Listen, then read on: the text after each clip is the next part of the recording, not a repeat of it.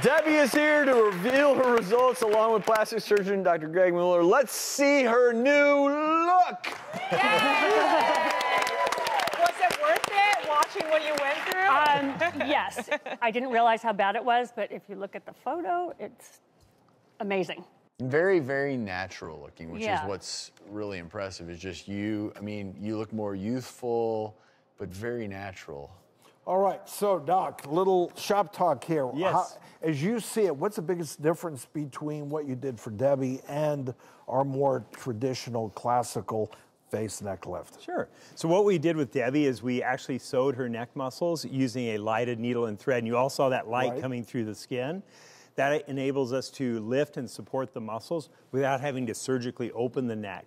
Now you saw me remove a little bit of skin, so we do a little bit of a skin tuck around the ears, but no opening of the neck in front of the neck. So how much undermining or release of skin did you do in front, in the face? So we lifted up about 2 inches of skin around the ear and just lifted everything up and back. So that's one of the big differences, that with a classical facelift that you're not adding these threads for suspension, that you would do more undermining, especially in the neck where you would totally release this. So in your mind, can Debbie expect longer lasting results? Absolutely. So this is totally different. It's not a thread lift. This is a way of placing a matrix underneath the skin that'll last 5 to 10 years. Who's the ideal candidate? You know, anybody Besides who's not happy. I would say anyone who's not happy with their neck, even younger patients who have sort of that ski slope neck are great candidates. Who don't have a well-defined crease in the neck. Exactly. And somebody who wants to see more of the angle of the jaw, which is a very popular aesthetic feature. And then as we start aging, somebody who's starting to show some signs of aging, it's a perfect Can I ask you guys a question for the plastic surgeons?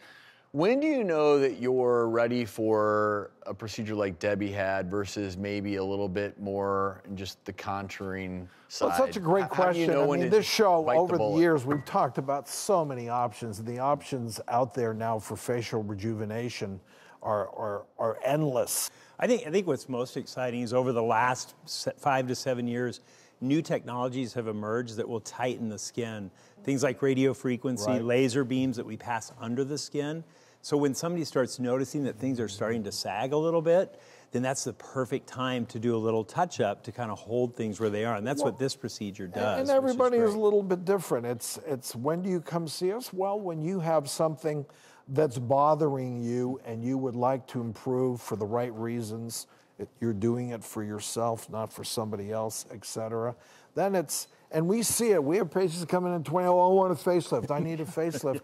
And that's the ethical plastic surgeon is going to say, well, no, you don't. Not what you need. We're not doing a facelift. That you are not ready for that, but maybe you're ready for something else. Truly a great result. You look Thank you. absolutely. Dr. Miller, dare we ask the price tag on something like this? Yeah, sure. The price tag for what Debbie had is around $25,000, and that's with skin removal. Now, someone who's a little bit younger who might want to have something like face-tight radio frequency tightening with this Elevate procedure, then you're looking at about 10 to 15.